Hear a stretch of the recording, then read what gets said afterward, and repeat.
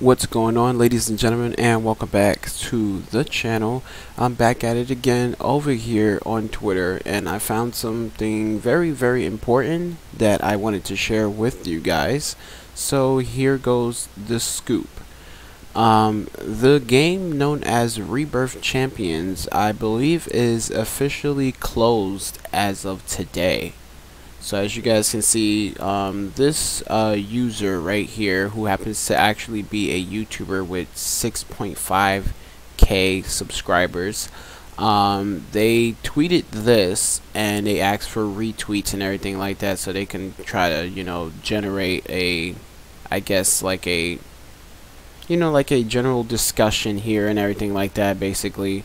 But anybody that has been playing this game, if you have been experiencing issues and everything like that, comment on this video. I want to know what those issues were, because a lot of Roblox games on the platform, generally these developers and these scripters and builders and everything like that, whenever there is a situation going on in a game, a lot of these guys tend to fix the problem before it actually becomes a issue where players have to report the game.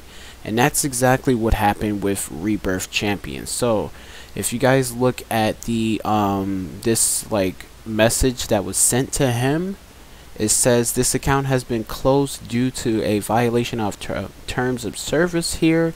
Do not create games intended to scam other players. So people in the comment section over here for Twitter, people were commenting that there was a issue with certain game passes.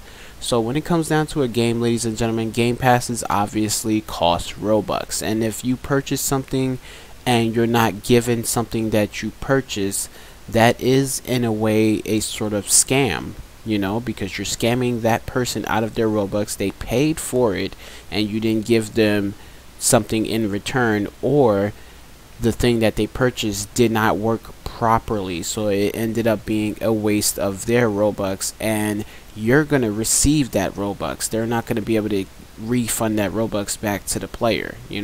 A lot of times when we do spend Robux in the game, we are thinking, oh man, I shouldn't have spent those Robux, I wish I can get it back. But there is no way that you guys can get back your Robux on games that use game passes that you purchase and everything like that. So I believe that that could have been the situation. Someone mentioned it over here.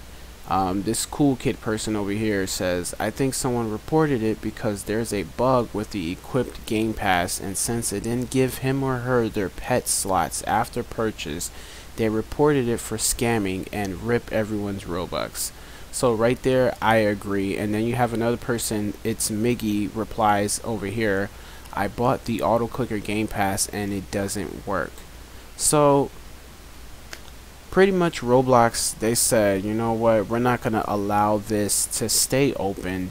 So for anybody that was playing this game right now and you're probably looking for it, I believe I played this a couple times here. I just didn't make any videos, but I believe I played it, and I believe Snug Life played this game as well. But if you are looking for it now, it is officially closed. It's no longer open. The person that is tweeting about this, I don't think they are banned or anything like that. I think the game is just closed for now. I don't see anything mentioning about his Roblox account being banned. This Pulse person writes, did they give you any warnings or something before deleting your account? Let's see if we could sorry to hear this, man, but I did have a bug where my auto clicker Game Pass didn't work after I bought it. Alright, let's see. It's probably the clicking part, but I don't know. Very confusing.